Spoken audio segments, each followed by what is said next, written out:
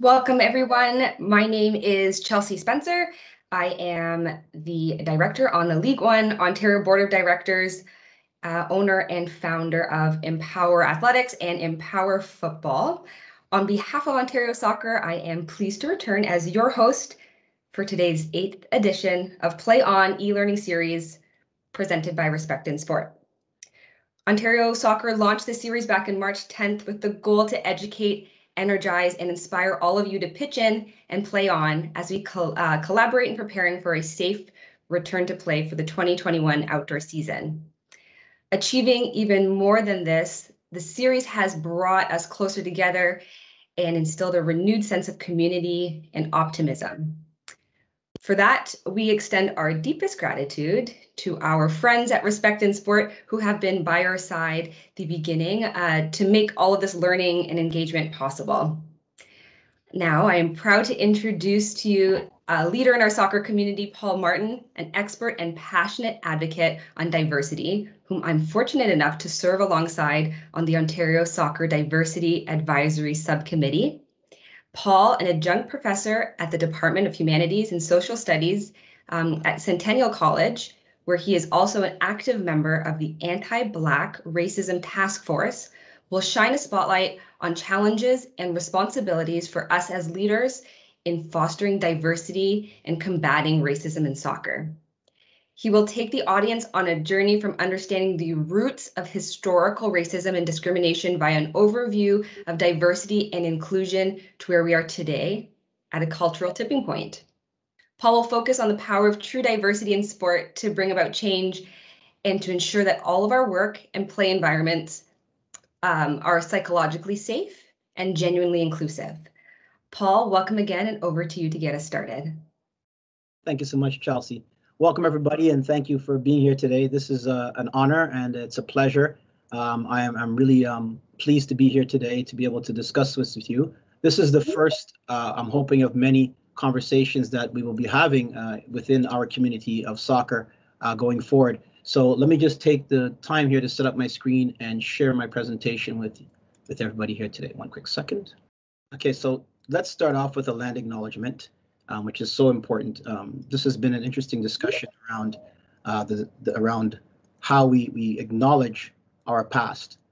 We acknowledge that we are hosted on the lands of the Mississaugas and Anishinaabe, the Haudenosaunee Confederacy, and the Wendat.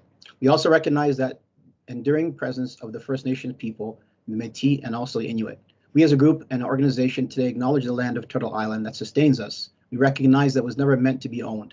We recognize further that most of the land that was entrusted to the Indigenous people was in some cases shared by choice. However, all too often, some of it was taken by force. We recognize this historical ongoing colonialism that has led to the present day situation where land acknowledgements are now offered in place of land. We express our deepest gratitude to the Indigenous people and pledge our honor and our dignity, as well as our divinity, to ultimately connect us all as we go forward in this great land that we call Canada. So today we're going to start with an introduction and a history of the ideologies and policies that govern, us as a society. And we're going to have the difficult conversation up front around where we are today, which is obviously over 400 years of a system that has come into place and practice, and it's broken. And it's broken because it was constructed in such a way that it presents challenges in order for us to either, reform it, revolutionize it, or change it. So we first start off by looking at this idea of governance. Governance is the way in which policies and practices are rooted in our institutions and reinforce hidden beliefs and attitudes, ideologies and prejudices, stereotypes, and also discrimination. These are usually targeted against marginalized people, and what it ends up presenting itself as is giving advantages to those who are part of the dominant class, right? So this idea of governance and government is a broader concept that actually refers to the structures and systems in society and these practices of our organizations, institutions, and how they actually guide us. So racism as an institution works by actually denying access and opportunities to people from specific communities through the aforementioned systems. It often takes place through ideological beliefs and personal behavior patterns. Those patterns exist specifically as ethnocentrism, liking individuals or wanting to be around individuals just like yourself. We all have it, it's part of human nature. Favoritism. We like certain people and we don't like other people. That's just natural. And that favoritism also shows its head in who we bring around us. Nepotism, which is family members, cronyism, sexism, ableism, right? This idea that if you're not able-bodied, that you're not having the skill sets, knowledge, and ability to get certain things done. That becomes institutionalized through our policies and practices. Systemic oppression occurs when an institution or set of institutions works together to create and maintain inequality. This can be unintentional and doesn't necessarily mean that people within the organization are racist in and of themselves. However, they benefit from the actions by getting privilege that is now denied to others. It works by denying those others access and opportunity. It often results in doing things the way that they've always been done and are continuing to be done. So without the consideration of the impact of what doing things the way they've always been done has on other groups, and also groups who have various intersectionalities. So let's take a quick look at race as a social construct. So if we have this idea of what's normal. What's normal in society is this idea of whiteness. From a historical perspective, race is not something that exists in terms of scientific theory or any kind of science. It's a sociological construct which does not exist. There's only one race, and that race is the human race. In terms of classification of race, we have to look back to the beginning of where was race created or when was it created. It was actually created first in 1676 during Bacon's Rebellion in Virginia, when the early days of the slave trade, to deny the indentured servants their rights. It was through the practices of policies and governance that they were denied access by any opportunity through law. So for example, we had people who were indentured. If you're an indentured slave, which means that you worked off your slavery. We had various forms of slavery in the world at the time, but we had people who were enslaved even from within the white race. You could work that off by giving service back to the owner who had money or power or land, whatever have you. What they found, though, was people were then starting to go free and be able to then set up their own shop and create their own ways of existing. And those who were in power said, we don't want that. We want to be able to continue to have control. So they started to legislate and put laws in place. But in putting those laws in place, we had to then consider, well, wait a minute, who's here going to get benefit? We don't have a label for who's going to benefit. That label of white people was then created, black people, Indian people, brown people, so on and so forth. So the term white created this separation of people to give advantage to one group and then to deny others the ability. So for example, you couldn't own land. Well, why? Because you were a black person or because you were indigenous. It had nothing to do with the fact of your meritocracy or hard work. So that was adopted as a standard as to what could be owned and what couldn't. We even have a term called Caucasian, which was adopted from the mid 1700s as well. It meant to be beautiful or dominant in society. Here's some links and references that we can look at later to do some historical research around these terms and what they mean. So in understanding whiteness and this idea of birth of a nation, here's a really great book that I suggest to you guys take a look at and read if you can. This book and study from the author looks at race in America and also by way of extension Canada, and explores the moment in time when white people as a separate, distinct group of humanity were invented through legislation and laws. So that's what most people miss in general in social constructs, that it wasn't done by accident, it was done on purpose. And the laws were created to benefit certain people and not benefit others. And those practices continue on to today, where we see the exact same behavior by we have certain people being denied access. So this book provides a really good examination of the underlying reasons as to why it was created, and goes on to explain that it was about labor and about capital, and it served the interests of those who were in power, which was the ruling elite. So what is whiteness? Whiteness is a dominant culture space that gives you advantage and gain. So research shows us that when we talk about race, we automatically start thinking about blackness.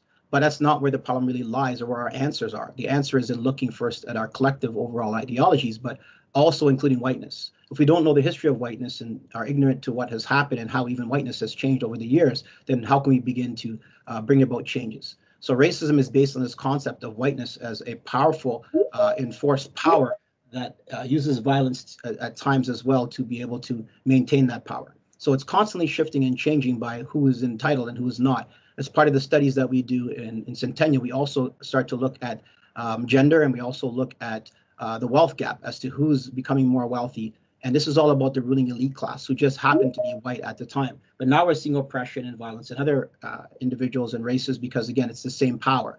So this definition and information is from the Alberta Civil Liberties Research Center. And you can have a look at the link here to find further information about the work they're doing in that center there as well.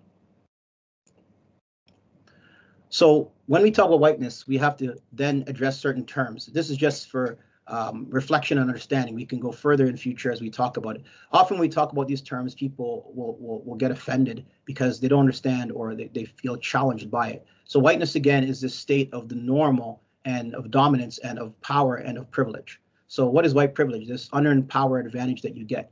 And when we discuss it, oftentimes these other terms that are documented here around whiteness show their behavior. Typically people will get upset. Why do they get upset? Because they don't have an understanding. They feel attacked. But these are some terms that explain what's going on. White fragility, as to why they're having such a hard time to discuss racism being in a dominant position of power. White fears, which is a loss of culture, identity, history, loss of the position of dominance. White tears, misunderstanding, feeling hurt in terms of realizing the privilege that's been given. White guilt, feeling guilty over past atrocities and behavior that is current towards the behavioral patterns we see today in society. It's not about anybody's fault. It's about what was, because it took 400 years to build this system. And now we have this imbalance that we have to address. So there are typical behaviors that we see that people go through when they're addressing this honestly. What we need is people to have the honest conversations and difficult conversations in the room so that we can move forward as a society. This idea of oppression. Well, oppression works in different ways to different groups. If we look at sexism, the idea of prejudice and discrimination on one's sex and ability, we see that in sports all the time. In sport, women and girls are very much underrepresented. If we look at many levels, we don't see what is appropriate. So we have to take a very concerted effort to try and increase the representation across our sport. We've obviously had years of patriarchy that have caused this challenge. So now we have to start looking at how do we change it in all aspects in terms of representation. So the Canadian Women in Sports Foundation states that there's a lack of media coverage and underrepresentation in female leaders. There's a lack of pay equity, as we saw in the United States, whereby we had the United States women's soccer team addressing this challenge of pay equity. Also negative stereotyping and a lot of challenges that we face in sports that we see women go through. So it's really important for us to start to look at what challenges women and girls have in the sport, and also take a further look at discrimination from an intersectional lens. Well, what is intersectionality? We'll get into that a little bit later, but it means that it's just basically all of your differences that make up who you are as a person. So when we address this and we try to address gender as a challenge, and we want to put things in place, oftentimes the things we put in place end up harming because we don't take into consideration intersectionality. And for example, we find that in a lot of gender-based studies and a lot of gender-based movements, it has ended up that white women have benefited and women of color have not. So we have to make a concerted effort to consider all intersectionality of gender in order to make sure that all are benefiting. Ableism, the discrimination of social prejudice against people who have disabilities. This perceived idea of those who are disabled, don't have a right to be able to enjoy the same things that we do. And this comes from a dominant class mentality, right? So ableism characterizes people who are defined by their disabilities, and they are often listed as being inferior or not abled. So we are coining a new term. As we move forward in this idea of diversity, we're looking at language, which is very important. And the new term that we're seeing now is diversibility. It is your ability which is diverse, not focusing on the negative aspects of the word of what you cannot do in terms of disability, but on the aspect of what we are able to do. Many of us as leaders in sports and soccer, in our positions, often don't consider all these various aspects. We're most times really just worried about the actual product on the field, but there's so much more that goes into it that we have to look at in order for us to be well-rounded. Whether we coach teams or are participating with teams that have diverse ability or have females or not, it is up to us to be well-rounded as people who are administrators, coaches, officials, and so forth, to be able to look at this education and be more aware of the different aspects of our overall society. We are now at a time where we're seeing much more representation from our LGBTQ brothers and sisters, whereby we now have a person on our national team, a world-class soccer player in Quinn, who recently came out last year as a transgender person in September of 2020. We now as a society and culture will have to create safe spaces and be inclusionary for all athletes. More participants will identify and come out as we now treat them, and how we treat them as society will send a message. It's very vital for us to create safe spaces within soccer administration, within education and training, so we know how to properly address these concerns as we come forward. There's a really great resource here from the Canadian Centre for Sport here that you guys can look up, which talks about creating inclusive safe spaces for transgender athletes.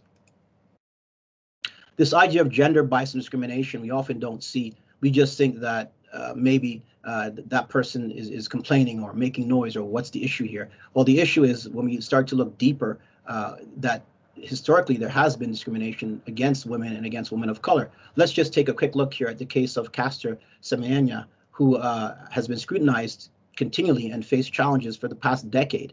Her latest challenge is now in court with the IOC and the Olympic Committee. But we look at someone like Michael Phelps, who also has the same sorts of genetic differences, whereby he has certain bigger wingspan, certain genetic disposition about his lactic acid. He's able to swim much better and has won all these records. Yet we don't punish or have negative association. We actually celebrate Michael Phelps, but yet we don't celebrate Caster Semenya.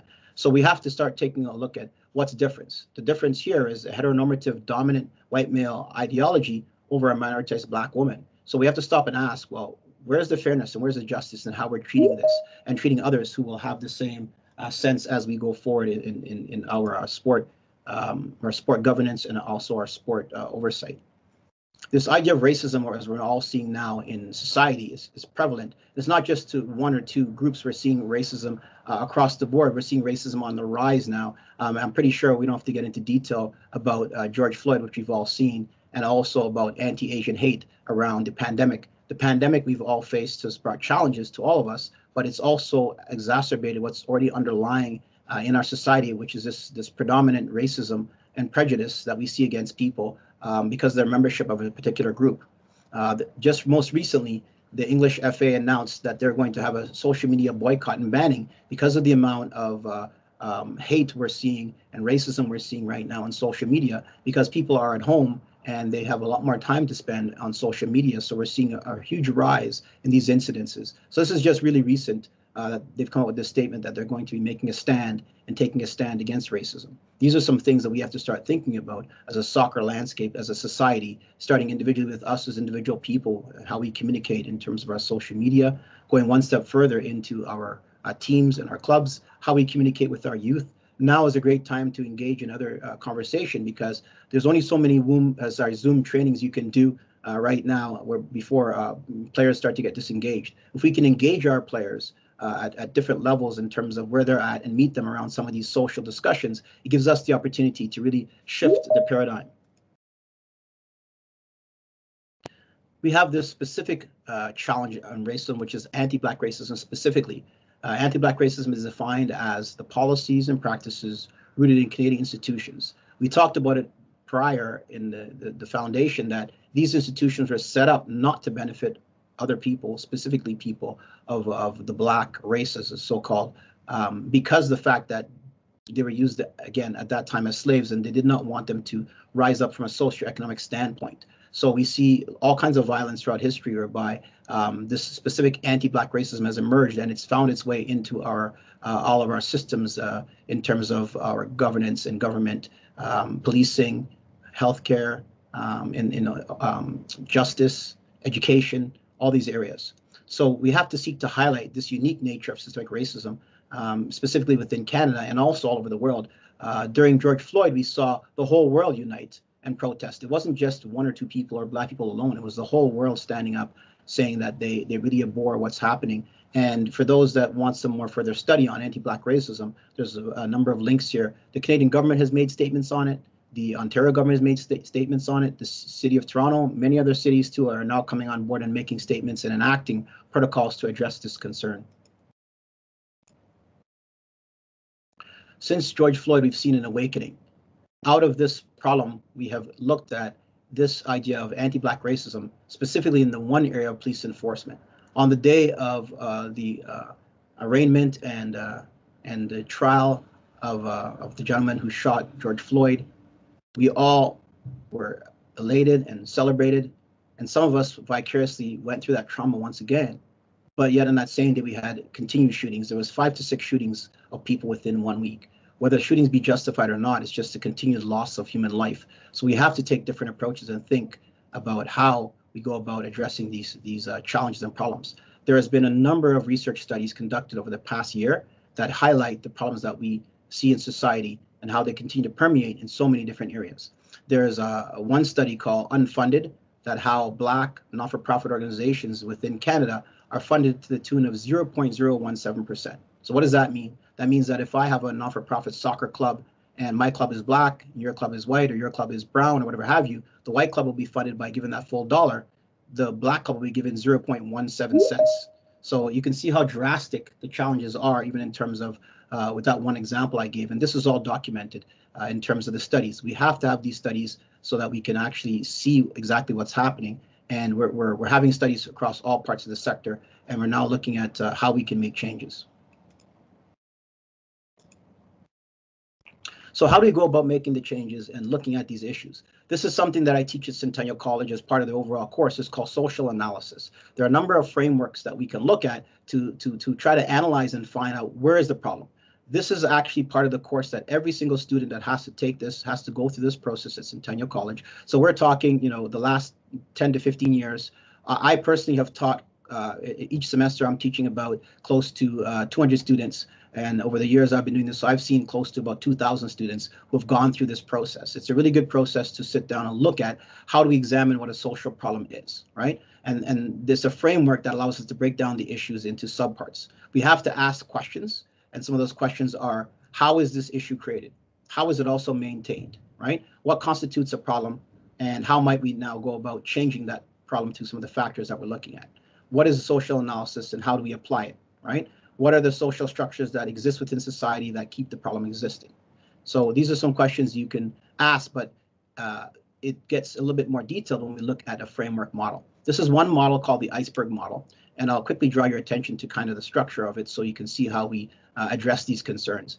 By and large, society operates in this area of just events. What's the personal, individual act or event that we see? We see a police shooting, for example, and we say, well, oh, it's just, that one-off case. So we try to separate it and we don't look at it as part of the bigger whole until we start to see patterns and trends. We see that there's sexism within sport in the way we see lack of safeguarding towards women and girls. And we say, well, it's just the way he talks or the way the behavior of that person is or has been. Chalk it up to the good old boys club, so to speak. But these are behaviors and language that are not appropriate, need to be addressed. And we're starting to see that there's a lot of patterns, but beneath that, there's an underlying structure that influences that particular happening. And then further to that, there's an actual mental model, how we see things, how we think about things. So we have to go through this process and look at it in terms of asking ourselves questions. And then in forming a report, we will get the idea as to what is actually happening and then what we can do about changing it. Here's another example that we use at the college. It's called the triangle model, and it goes into a little more detail. As you can see, the issue is in the center here, what the social problem is. And then at the top, we have the individual acts, what people see. And often, most of us, we just oscillate and operate within this area. It's the tip of the iceberg, rather than going down into the deep part of it. As we know, as they say, within an iceberg, all you see is 10%, which sits above the surface. The real issue and challenge is the 90% below. So in this same kind of idea of the iceberg model, or even in this triangle model, what are the parts that sit below? The parts that sit below are the ideologies, which is how you think. What is your idea? Your ideas around patriarchy, around white supremacy, classism, capitalism, heterosexism, ableism, and then what are structures that back that up? These actual structures in society actually, back up these ideologies, even though we know that they're constructed to benefit only the dominant class. So this is an analysis that the students use to look at the issue. We could take this model and we could apply it to soccer and look at parts of soccer intersectionally, whether it be gender, whether it be ableism, whether it be racial, and we would be able to try and really break down some of the challenges and problems that we see. Well, how do we go forward and make changes? Well, we have to look at this concept called diversity. But within diversity, we have to also look at two parts of identity. The first part of identity is what our makeup is. Our social identity is made up of various parts of who we are and how we belong to various social groups, our race, our gender, our religion, our social class. But further to that, our intersectionality looks at this idea that we are made up of many parts and we're not one whole existing dominant group. So this idea back at the beginning of dominance was and normal was just being a white person, whereas we're not even taking any intersectionality into consideration when we look at that. Within that category itself, we have differences of even a person. We could have a white female who is also a transgender person who's also young. So we're now looking at three aspects of that person's intersectionality and identity. The term was coined by Kimberly Crenshaw. She's a Black sociologist. And why she coined the phrase, because she looked at it as a Black woman, she faced a number of intersections. She can be discriminated against because you're Black, because you could be transgender, because you're a woman, because you're young, and because maybe you have a diverse ability as well. So all these parts make up part of who you are. Your citizenship, your religion, your family status. You can be discriminated against in all these various ways. But these are the ways that make up who we are as a person. Here's a really good article and document on Kimberly Crenshaw, and interviewed her talking about this idea of intersectionality. So the way forward is for us to do what? Is to embrace diversity. Well, why? Why is diversity important? It's important for a number of reasons. It allows a person to view the issues and the problems from multiple standpoints. It draws on different experiences and perspectives and knowledge. Rather than viewing the world as a single focus lens, a person is able to expand their view and consider multiple options. Diversity moves people beyond this idea of ethnocentrism and egocentric points of view and allows them to learn about other people's experiences, backgrounds, and you're able to learn more about yourself. Sport is one of the most diverse environments that is really can be inclusive if we really include different cultures and racial backgrounds. And at the start of every semester, I do an experiment with all my students, whereby I have them say where they're from, what part of the world, and have them just tell us something that is unique about where they're from. Every semester, I have no less than 20 different countries represented in my classes every single semester, every single year. So I'm able to learn a lot personally just about the differences in cultures all over the world by just interacting with people who are in my sphere of relationships. So it's really something that we should be thinking about, embracing diversity. Start to talk to individuals who don't look like you. Start to look to find out about things that you normally wouldn't find out about, because that will really help you have a better understanding. So why is diversity important? Because we know that diversity equals success and equals competitive advantages. We optimize human resource values. We promote innovative thinking and creative problem solving. We have improved employee retention and behavior. We have greater competitive market dominance. There was a recent study just done this year where they surveyed over 1,800 professionals and looked at 40 case studies on diversity in the workplace. And specifically, the firms with workplace diversity, whereby they had more than 45%, had a huge market growth year after year. Likewise, diversity in the workplace correlated to a 70% higher chance of capturing new competitive markets because of what that company had in terms of its makeup. So diversity is really important, that we need to be looking at it. From a soccer perspective, it's important because we are living in a country that's going to become more and more multicultural. As Canada embraces multiculturalism, and they have since the 70s, we were one of the first countries in the world to have an actual multicultural act.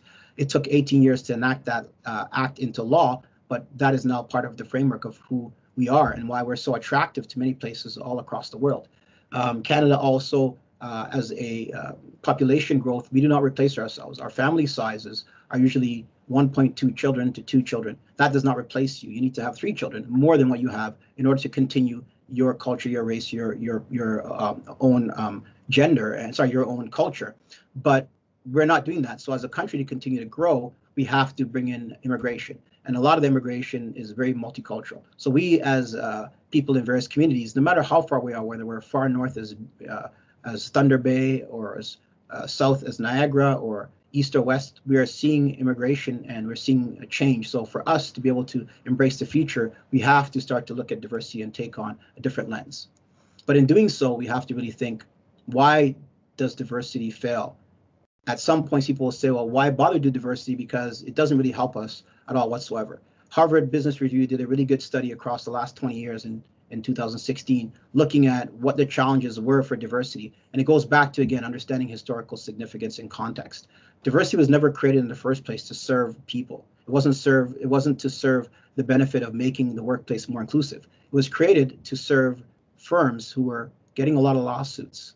And the whole idea was they wanted to reduce the amount of bias and through testing, through performance rating, to limit the challenges they were facing as organizations. But all these tools were designed to preempt the lawsuits and were to police people or managers through their actions. It wasn't really made to have the workplace be inclusive, right? So our goal is for diversity, but we have to work through diversity and move into what's called human capital. From an HR perspective, this idea of human diversity is really important.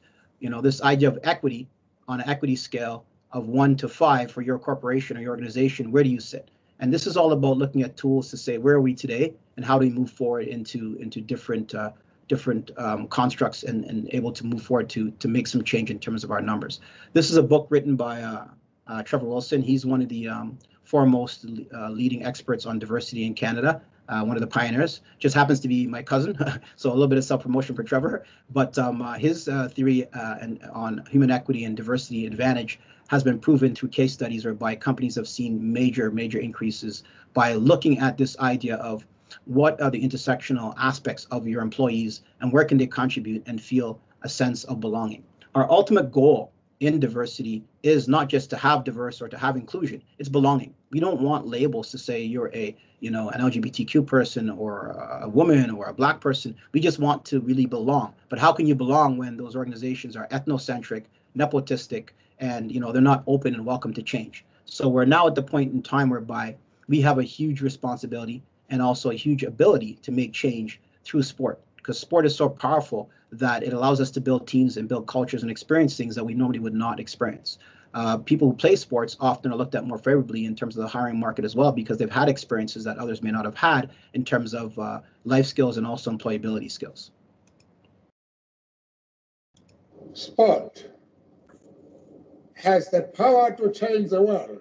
It has the power to inspire.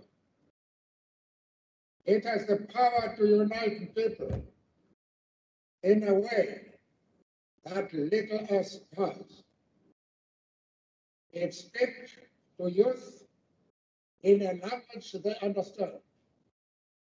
Sport can create hope where once there was only despair. It is more powerful than government in breaking down racial barriers. It laughs in the face of all types of discrimination. Nelson Mandela gave that speech just before a World Cup games that were happening in South Africa, whereby Black players were not allowed to be on the team. Now we look forward, and what are we seeing? We're seeing change happening in South Africa, right? So we have to believe in this change that we as individuals can make a difference in sport, because sport does have that power innate, and we are all part of this beautiful game. So how do we move forward?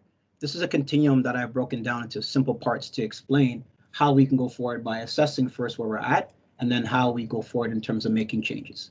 There's this idea that in order to make change, we have to have knowledge and we have to have all this information before us. We don't have to have that. We just have to start to be able to understand where we're at and move from that point to the next point. So really simply, some of us are in this stage of introduction and acknowledgement. We're just now starting to understand where we're at in terms of diversity, and we want to be an ally and we want to move forward. Some of us are in the phase where we're moving now into education development. We're all individually responsible for the different parts of this continuum, and we continue to travel through this continuum over and over again. As we learn about one area, we're able to then add that to our knowledge base, come back around and continue to look at different aspects of diversity. Once we move from education and development, many of us will then move into implementation and action. Many of us, though, are already at this stage and want action now. Well, how do we get others to move when they're just in the beginning of the introduction and the acknowledgement phase? We have to work together to move along, and we have to recognize that us as a community and organizations and individuals will be at different stages at different points in time. We have to exhibit patience, but also at the same time, we have to make sure that we're holding ourselves accountable towards a movement of change. And that accountability has to be documented so we know where the gaps are. That's the whole purpose of having data collection, so we can know where we're at. So as we go through these different parts and phases, we look at what our needs are as an organization, also individually, and hopefully we can continue to move through this reflective continuum whereby we'll look at where we're at on a continual basis and look to make change. So Ontario soccer, where are we at? Ontario soccer, the challenge of diversity has been a conversation that has been had in many a locker room, soccer field community for a very long time. We're pleased to see that within this last year, many of us came together as part of a diversity subcommittee and were able to make recommendations and change. When I sat down individually and told many people to join this committee, the overall general attitude is we're never going to see change. Why bother? We're not going to participate in this whole exercise. And it was a really meaningful exercise for me personally. I can't speak for anybody else on anybody else's behalf, but it was rewarding for me to just see us coming together as a community and addressing our concerns. We were able to break into subgroups. I think there was 6 to 8 subgroups where we looked at each aspect of why we have the challenges we have, where we're at, and how we're going to go and move forward. From that committee came a number of recommendations, which even in discussion amongst the group, we weren't sure that the board was going to adopt those recommendations.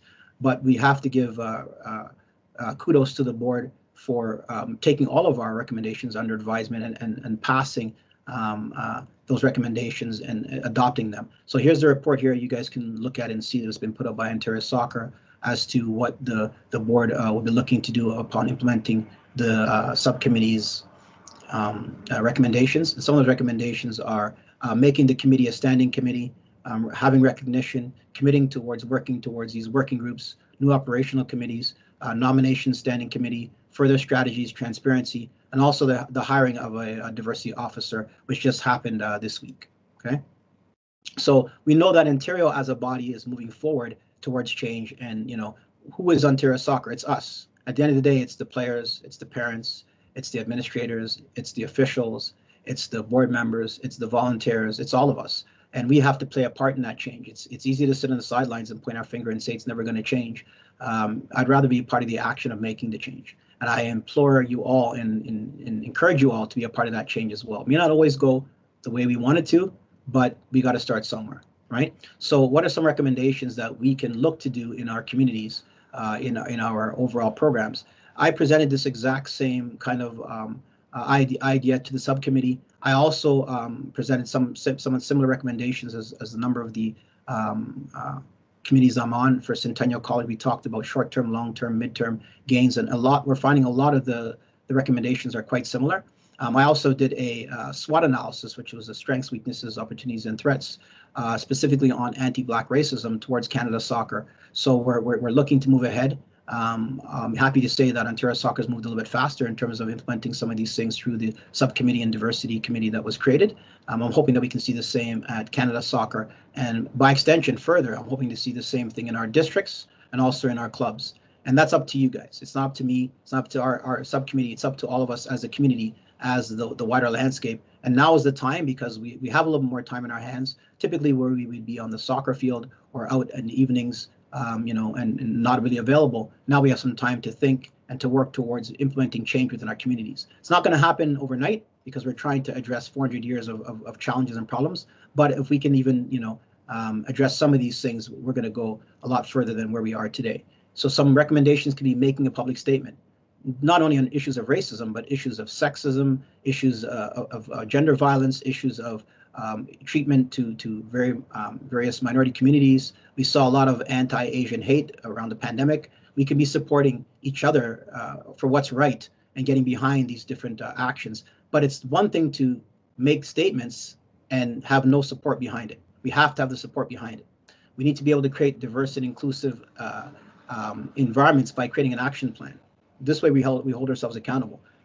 Doesn't matter how much you think you can get done or needs to be done, just even doing a few things within your soccer club or your team, even down to your individual teams, we can put together some sort of action plan. What do we do if these situations come up, rather than sweeping under the rug? So if you have players on your team that are, you're hearing about it coming to you and talking about, the toxic language that we often see within sports, or about racism. We've had a number of schools, universities, colleges and whatnot.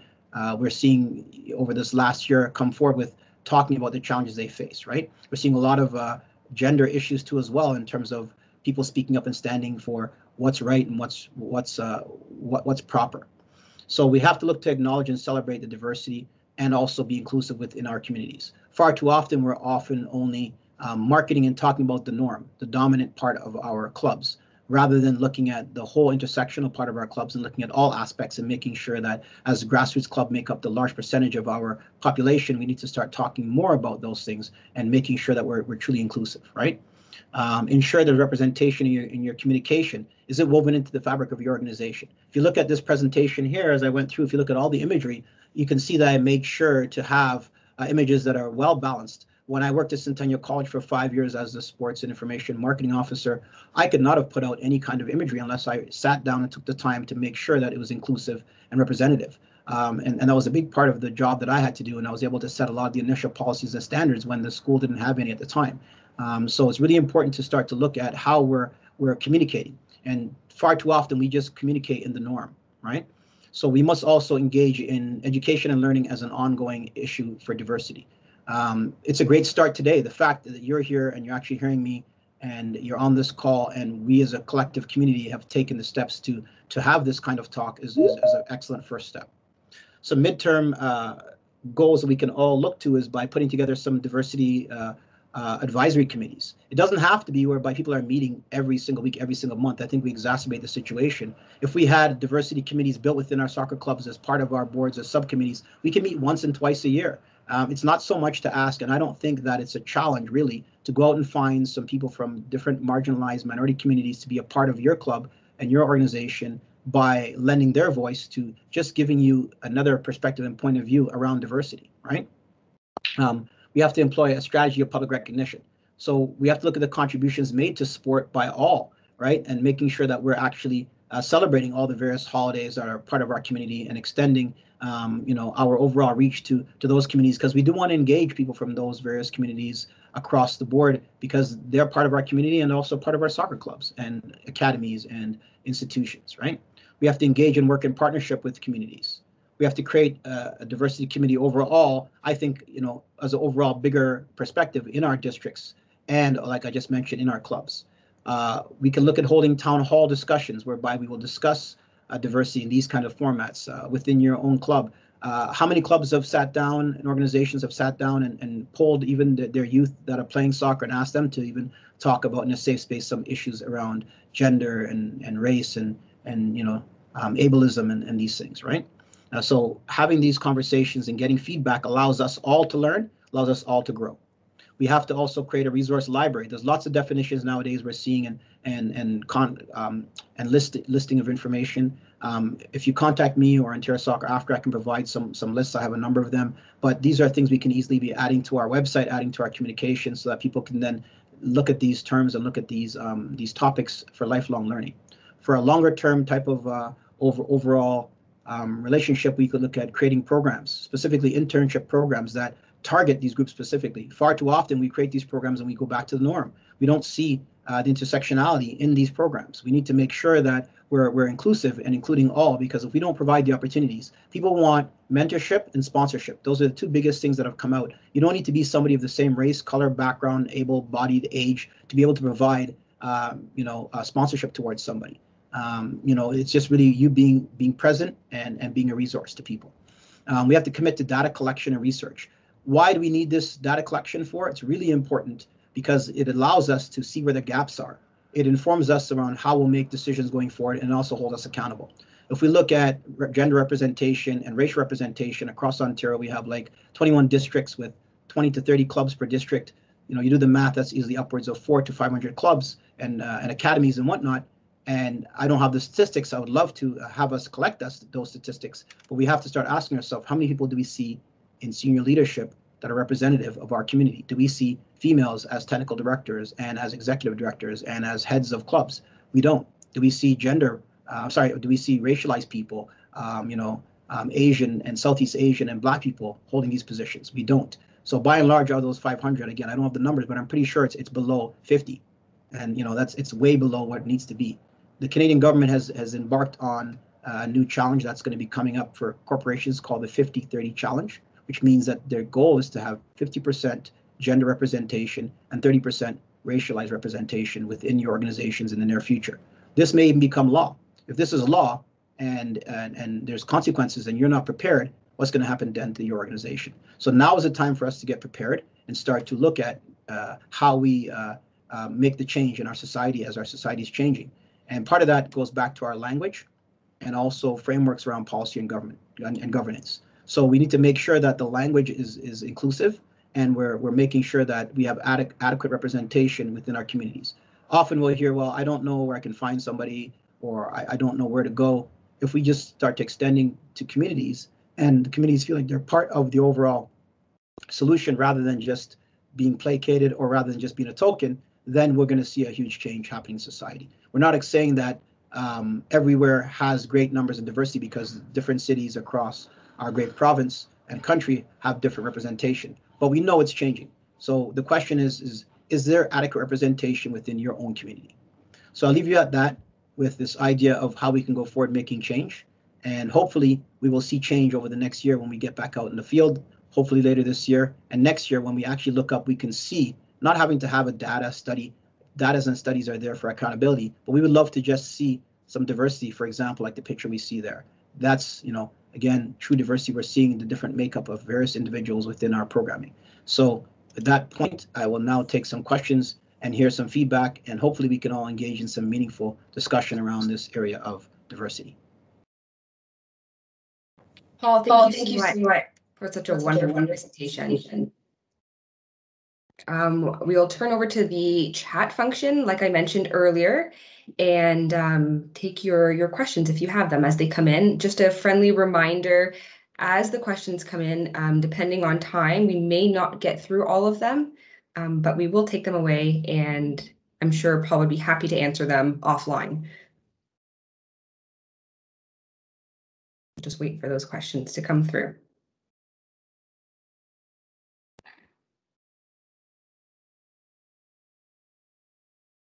Paul, with so much great information.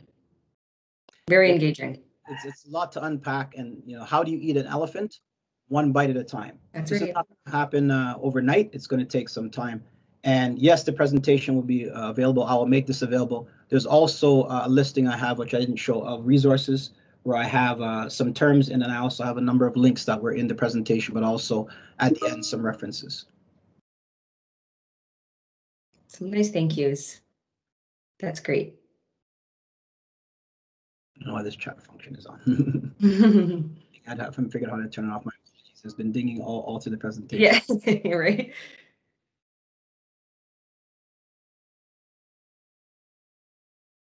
Okay, so we've got, let me just read through some of these. Yeah, so George, this is Michael. Michael, thank you for your question. And this presentation will be available for all the participants. So not to worry, you'll get a copy for sure.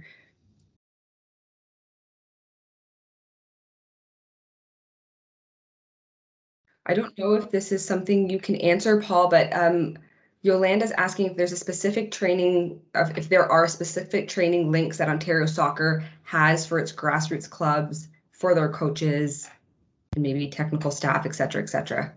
That's a great question, Yolanda. We're just in the midst, as you've seen, the new committee has been formed. I'm pretty sure it's something we will be providing. I don't want to speak for the whole association, but I'm pretty sure we will be able to provide that training and resources. It's something I am dedicated to, and many others on the subcommittee are also dedicated to. So we will see that coming out. We're just at the very beginning. The greatest part was having the initial conversation today to start that process. We will make a lot of that stuff available, and we'll go from there together as a community. I feel we'll build the necessary resources that we need to be able to address some of these concerns.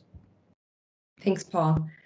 Jeff has asked, he's not sure necessarily how to word this, but if racism and bias has compounded over 100+ years, how long does it take to break it down? Can we accelerate it, or how do we accelerate it?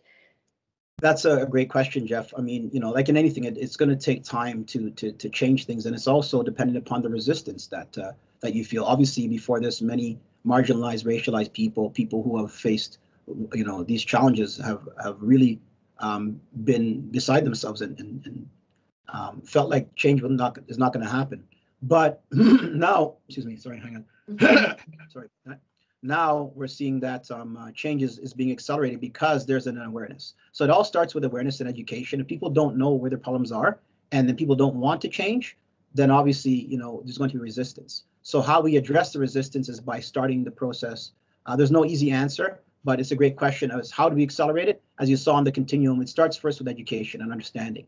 And how we have the understanding is by, first of all, listening to people around you that are not like you. We live in, and like I said, in a very ethnocentric world. It's not just Canada or North America or the Western world. We're all very ethnocentric. The problem we have now is the world has changed. We now become globalized, whereby people and resources and goods are moving to and fro, and we're having to really deal with people that don't look like you, right? So people who don't have the same cultural background and understanding and sense that you do. So it really comes down to you spending the time of learning, and that's going to take some time. It might take your whole life. The goal is not for us to say that, oh, it's going to change tomorrow, snap our fingers. It is to make it better for the next generation. Yes, it's a slow process, but at the same time, we can move stuff forward.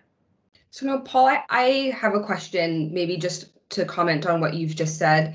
You mentioned reaching out and speaking with people who don't look like you to understand different cultures, but there is a tactful way to do that. And maybe you can shed some light on how that might look, maybe some examples of questions people can ask if they are looking to reach out to different communities or different people other than their own culture. It's a very good question. I give one example of, again, it's the spaces and places where you're in. I mean, I'm in a position of power and authority as a professor, so the students are forced to share that experience. But at the same time, we have to start to look for places whereby we can have that engagement. I mean, and as you know, it's sport. It's on the soccer field. That's what we don't even realize. It's right in front of us. A tackle. You have a bad tackle. You say sorry to that person. You pick them up and you talk to them after the game. You talk to them. Hey, you had a great game. I did that for years as a coach. That's why I did a lot of my recruiting. After the games, I would always go to players and just have a conversation, not to poach, but just to say, hey, I really think that you did this, you did that, and you'd be surprised at how far that went. Whereby I saw years later a player came back to me, and not just one. I'm talking numbers and numbers of players, whether they be female or male, have come back to me and say, hey, Coach Paul, do you remember me because of so-and-so? Hey, Coach Paul, I thank you for what you told me that one time. We don't know the impact we're going to have on people. So in the sport of soccer, dealing with soccer itself, we have great opportunities to reach out and to find out about people. We just don't really bother to. Are we willing to ask them about things about their life, not just about what's on the pitch, right? Hey, where you from? I didn't know where you're from. Like I went into the bank the other day to open a bank account, and the gentleman who was at the bank was Pakistani, and it was for our new association called the Black Coaches Canada. And so he said, what's this black stuff all about? We had this conversation, and it was interesting because we were talking about blackness, but he got into this whole thing about how he sees himself. Is he black? Is he considered black in Canada? What does it mean to him? Because for all purposes of the label in this country, he would fit that mold, right? And so we had this really interesting discussion because he was able to just share with us his experiences, and I was able to learn from another person from another place. So we engage in this conversation. So we all have to do that, engage in conversation and bring people around us who don't look like us. If we don't bring people around us who don't look like us, then how do you expect to then ever get into the situations whereby you're going to start to engage in diversity? When I say don't look like you, that also means age and ability. My kids always laugh at me because I'm getting older and I got a little more gray now, Yeah. but you're around the young kids, right? And I use their language and words, and they laugh at you. What are you talking? How do you know that term, right? Right. Keeps you kind of young and keeps you kind of fresh and going. Yeah. And I think creating that safe space to welcome those types of conversations. If the space feels hostile, nobody's going to want to open up. So just your small example at the bank, obviously the teller felt comfortable sharing his experiences. Let's see. We've got some other good questions. Let me. I see a good one here. Can I jump on this one? Of course, please do. And again, it's because I know him. This is Mr. Voncho from Windsor TFC, and I played for Voncho as a player. And as an example, when this stuff happened, Voncho reached out and said, hey, I just want to have a conference call with 3 ex-alumni who are racialized people to get some advice. And again, simple as that's where it starts. So he's asking a very good question here. How does this model now fit into coaching or into curriculums and certifications? And how do we get this diversity education into our programming? And that's something I'm working on as well. I've had a number of conversations at certain levels around Canada soccer, around individuals in terms of positions of power. We have to make that change. I don't have the answer today, and it's not up to me or one person. I think we need to start to look at this and not do it from a position of placating people or tokenism. We have to truly be inclusive, and we're seeing it as a first start.